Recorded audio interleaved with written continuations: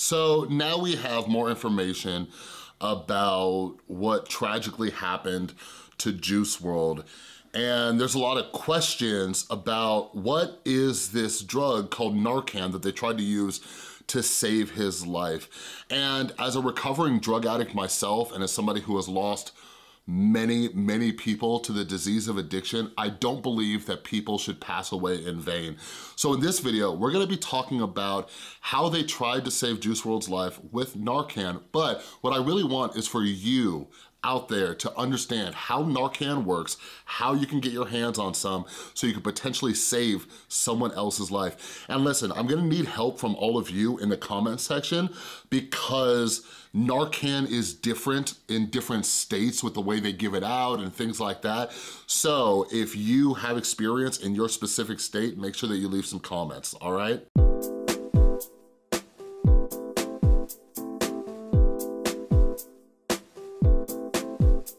What's up, everybody? This is Chris from The Rewired Soul, where we talk about the problem, but focus on the solution. And if you're new to my channel, some things that I'm really passionate about are addiction recovery, and mental health. So if you're into that stuff, make sure you subscribe and ring that notification bell.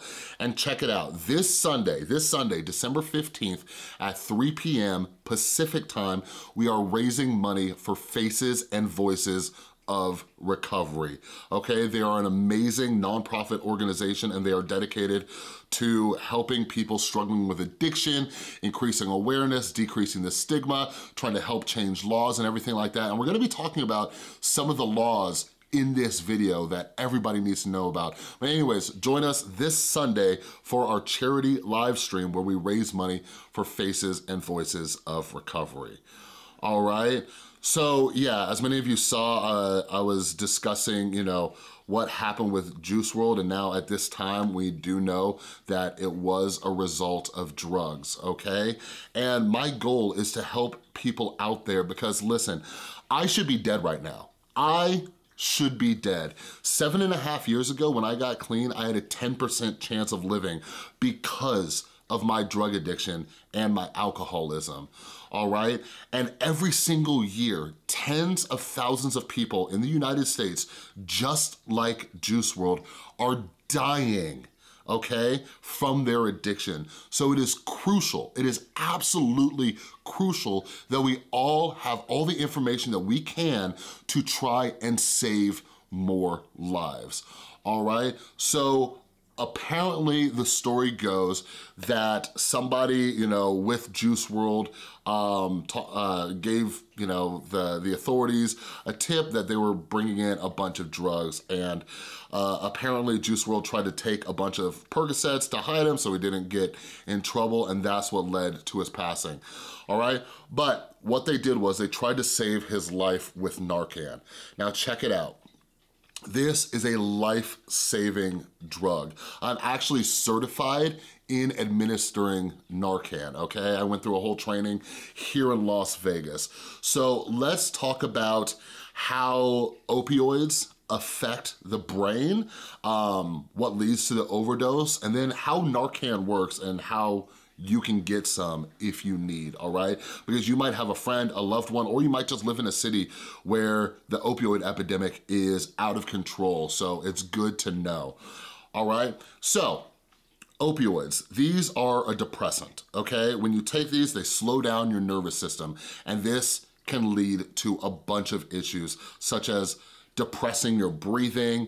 The way some people die is from throwing up and then choking on their own vomit and everything like that. Like when I went through the Narcan training, we talked a lot about, how to, tilt the head to the side to make sure that they don't choke on their vomit, to look for, changes in the color, if blood circulation isn't there and everything like that, like the signs of an overdose, okay? So what happens when you use opioids is that they occupy different receptors in your brain.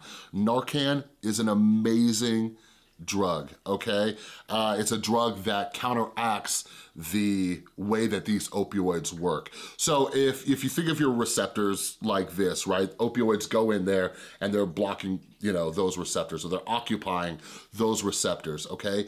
Narcan pretty much instantly pops the opioids out of those receptors, okay? So that's the way this drug works. Now, there are different ways that Narcan can be administered, all right? One of the most commons is through a spray, all right? Like a nasal spray, like a mist, all right? You can also inject Narcan. During the training that I went through, we had these little things, almost like that they use for, I believe they said it's the same technology they use for insulin and EpiPen sometimes, where you like put it on someone's leg and it goes and it like punctures them. And then what it's supposed to do is free up those receptors. Now, here's the thing, depending on how much the person used, they might need multiple doses of Narcan, all right? Like best case scenario, one hit of Narcan, it frees up those receptors.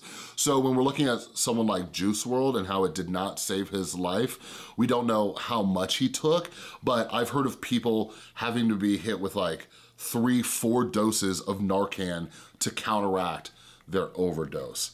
All right, so this is a very, very important medication that everybody needs to know about, all right? So how do you get a hold of this? Who has this? So in a lot of areas where the opioid epidemic is like a major problem, a lot of first responders are carrying Narcan on them. So we're talking about like police officers, firefighters, EMTs, all right? So when someone calls and they go out there, a lot of these people have Narcan on them in case it is an overdose, all right? Like nothing bad can happen if it's not an overdose, but if they presume it is, that can save someone's life. Because when someone is overdosing on opioids, like time is one of the most crucial things, all right? So real quick, while we're on the topic of first responders, let's talk about calling when someone overdoses. And this is one of the parts where I said I might need your help in the comment section, okay? So one of the biggest issues, and this breaks my heart, a lot of people don't make that phone call when a friend is overdosing right next to them because they're afraid of getting in trouble. They're afraid of getting arrested, right? Because they're in possession too. So there are many states, all right? There are many states out there, and you'll have to check on your own state, or if anybody knows what the laws are in your state, there are many states where you have protection. So if someone is overdosing in your house and you call to say that they're overdosing, you are immune from anything happening to you. And the reason I say this is because so many people do not know this. All right, one of my best friends just a year or two ago, she had a friend of hers pass away at a party because nobody wanted to make that phone call. One of my friends, who's actually someone I got sober with, part of his story is he was using with friends, they were using heroin, and he overdosed and everybody just left, and thank God he survived, you know what I mean? But people are so afraid of getting in trouble. So I try to talk about this as much as possible so you know that you can make that call, all right? So research your state and see what the laws are there, all right? Now, how do you get a hold of Narcan? Like maybe you have a loved one in your house who's addicted to opioids, and maybe it's not heroin, maybe it's prescription opioids, all right? It is always a good thing to have Narcan in the house if someone has an addiction, all right? Now, talking about how to help that person, that is a whole separate video, okay? Like how to help them recover, but always have Narcan. So how do you get your hands on it? This is another thing. Check your states. This also might be for counties as well. There are some areas where you can buy Narcan over the counter, okay? So you don't need a prescription or anything like that, so check. Okay, so here in Las Vegas, just a few years ago, around the time I went through my Narcan training, they were passing a law where the pharmacies here in Clark County in Las Vegas can sell Narcan over the counter, all right? Aside from that, you might be able to get a prescription, it might be covered under your insurance. If it's through your insurance, I believe like a lot of them, they have restrictions, so you can't just like stock up on Narcan. Usually they'll give you 2 doses, whether or not it's like an injection or the nasal spray. It really depends. But here's one of the things, and this is why I encourage everybody to go out there and vote and find causes that matter to you and everything, because much like other medications in the United States, like without insurance, they are expensive as hell, all right? Like, I don't know if it's gotten better with the prices of Narcan, but like, I remember some of the methods they used to administer Narcan were like for 2 doses, it was like over $1,000, all right? So make sure that you look into that and check on that, okay?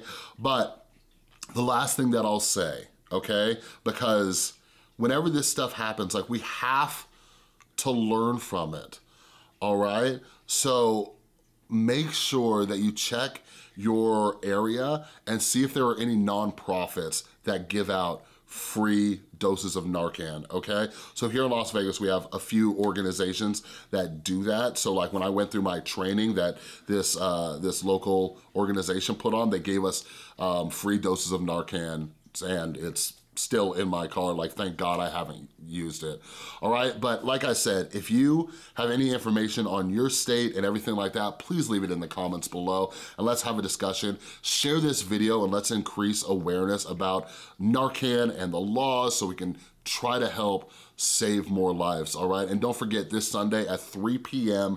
Pacific time, we'll be doing a charity live stream to raise money for Faces and Voices of Recovery.